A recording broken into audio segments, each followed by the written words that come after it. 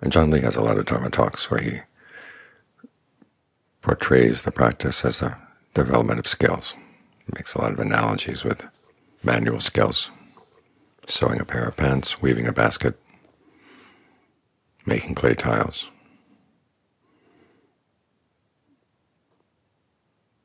We take those images in, adopt that approach, and sometimes we can get too grim about it. We read books that say that to get really good at a particular topic you have to devote 10,000 hours of practice time.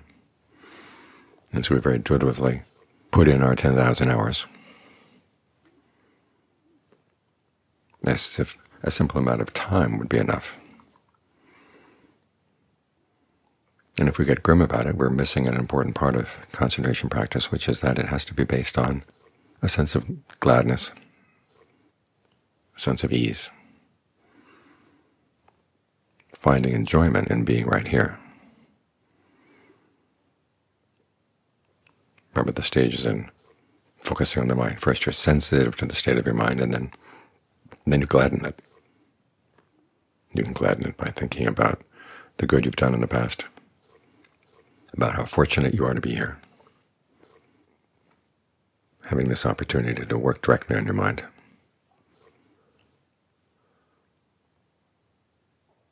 But sometimes gladness has to come with a sense that you're enjoying doing this.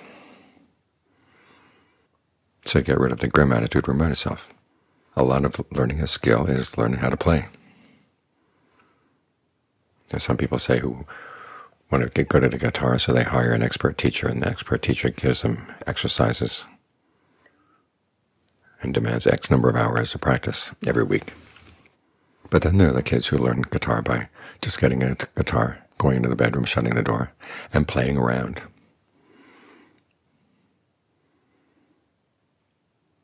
Trying out this, trying out that, using their ingenuity. And gradually they get a sense of what works, what doesn't work. And the fact that they're exploring on their own, that this is their time just to play, lends a lot of joy, even when things don't come out well. I've been reading recently about a Norwegian physicist who did a lot of early work on electromagnetism, and he was playing with his toys. He had some disastrous results.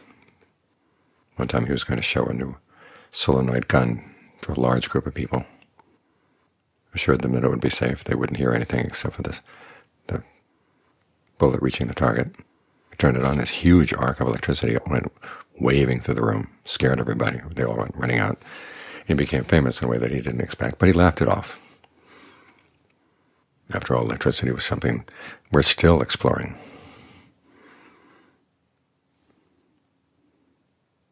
So when you're sitting here, you've got the body, you've got your mind, you've got name in the sense of mental events, simply on the level of being mental events. You've got the body in the sense of the four elements. Okay, play with those things. Play with the breath. You read John Lee's instructions on how to play with the breath, and you can follow them. But you can also do them backwards. Where he says to have the breath go down, you can think of it going up, or vice versa. Or you can simply ask yourself, what would it be a fun way to breathe right now? What would be a fun way to perceive or picture the breath to yourself? Try it out. See what you can do with it. Remember the principle of comedy improv. Never say no to a new idea. Explore it. It may turn out that it's not a good idea, but you won't really know until you've explored it. In this way, the meditation becomes a process of discovery. It's your meditation. Particularly when you play with the perceptions. You can ask yourself, where are you in the body? That was one of Dogen's questions when he was teaching dethinking thinking. Is the body sitting in the mind, or is the mind sitting in the body? Where is your mind in the body? We tend to think of our awareness as being focused in the head, but there's an awareness of the hand in the hand, of the foot in the foot, of the leg in the leg. let them have a little bit of their own freedom. See if you can center your awareness there.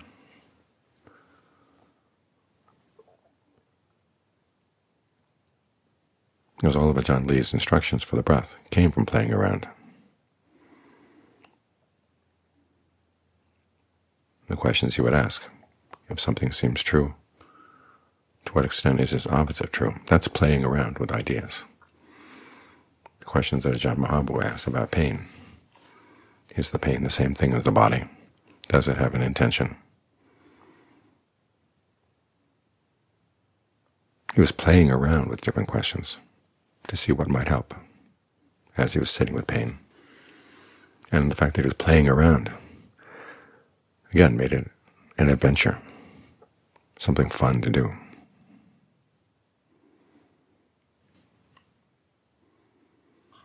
So you've got your toys right here. In fact, that's an image that Ajahn Lee uses.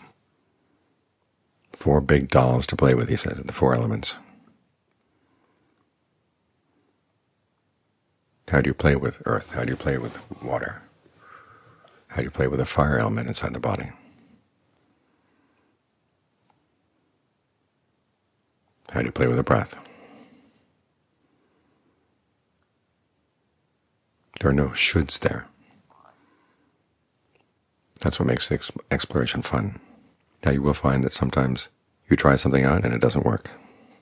I've had times when I've tried to work through some tightness in my spine and gave myself a headache by forcing things too much. And chalk that up to experience.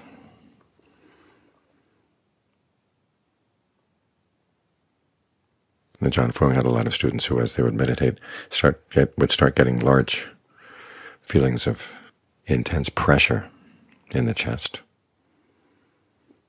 He would have them think of the pressure going out the arms, down through the arms, out through the palms of the hands. With pressure in the head, think of it going out the eyes.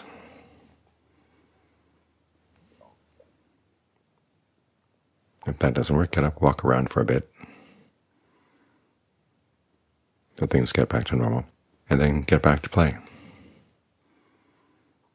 Think of the meditation not as a chore or as a duty that you have to do.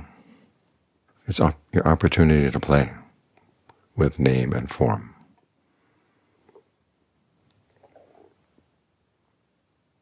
Because it's dealing on this level that you get very close to understanding where your ignorance is. And you see the potentials of name and form. That's how you develop knowledge. Knowledge that you explored on your own. When Ajahn Fuang would teach, even though the book he would hand out to people mentioned the 4 jhanas and actually described them quite well, Ajahn Lee's Keeping the Breath in Mind method too, still he never talked about jhana. He would never tell his students which jhana they were in.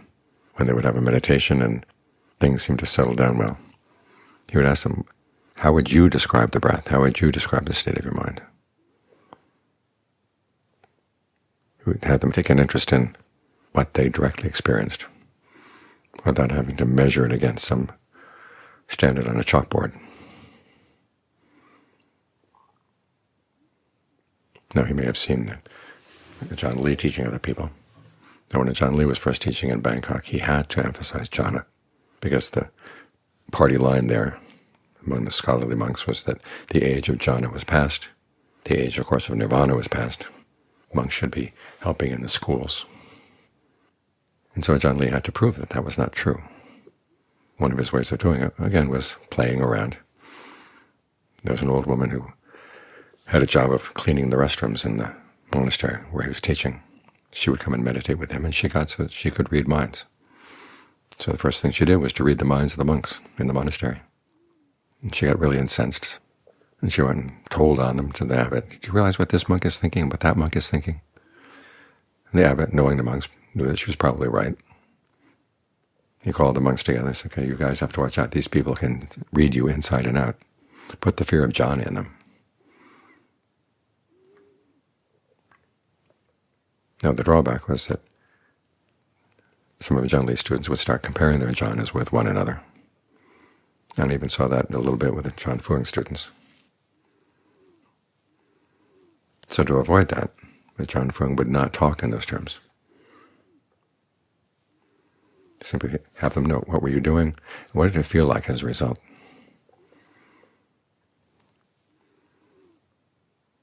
And then you would let them out to play.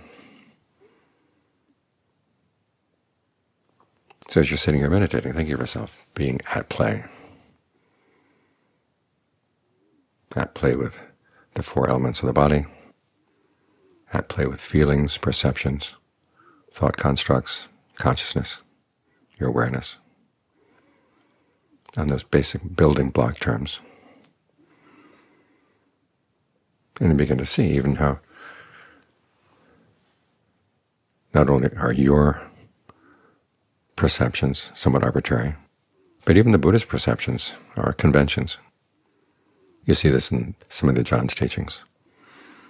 The teachings on three characteristics, three perceptions, in constant, stressful, not self.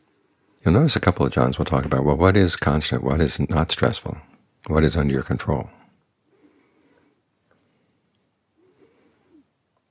And John Cha talks about how dependently co-arisen phenomena are in constant, stressful, not self, but the process of dependent co-arising, that's constant, that keeps on going.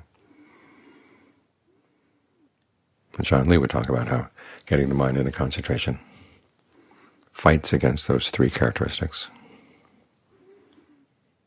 Gaining insight, and again, is looking into what in the mind is constant in addition to what is inconstant.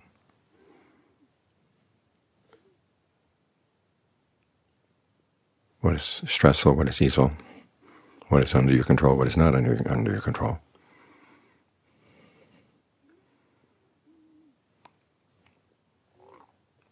They say, then you have to take all those insights and you have to let go of them too.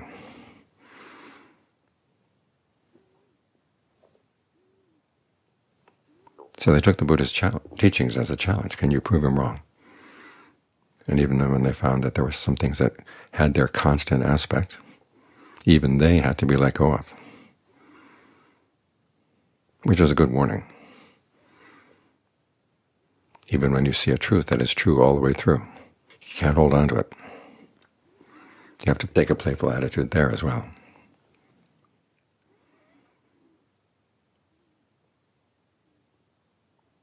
That way you can let go with a light touch.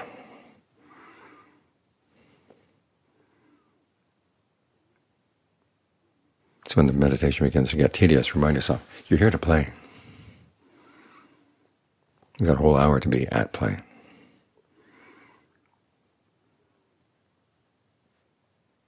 Focus on having a good time, and you'll find that you gain knowledge painlessly, even in the midst of physical pain. The mind can have a good time.